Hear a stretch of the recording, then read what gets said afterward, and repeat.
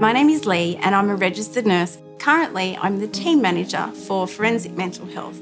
I joined Canberra Health Services in 2011 as a postgraduate registered nurse, so over 10 years now.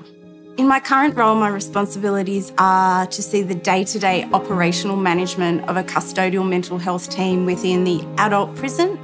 There's no such thing as a normal day. When you work in a forensic environment, you never know what's coming through the gates. Just having the opportunity and the ability to care and walk alongside people when they're their most broken. It's having the opportunity to care for those people and be a voice for those people that haven't had that before.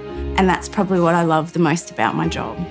I'm born and bred in Sydney, so I moved to Canberra to undergo the postgrad program here. I went on to study my Masters of Mental Health, which I got full scholarship to study through Canberra Health Service. I have spent the last 10 years working, studying and raising a family. I was able to do it because of flexibility offered here at Canberra Health Service.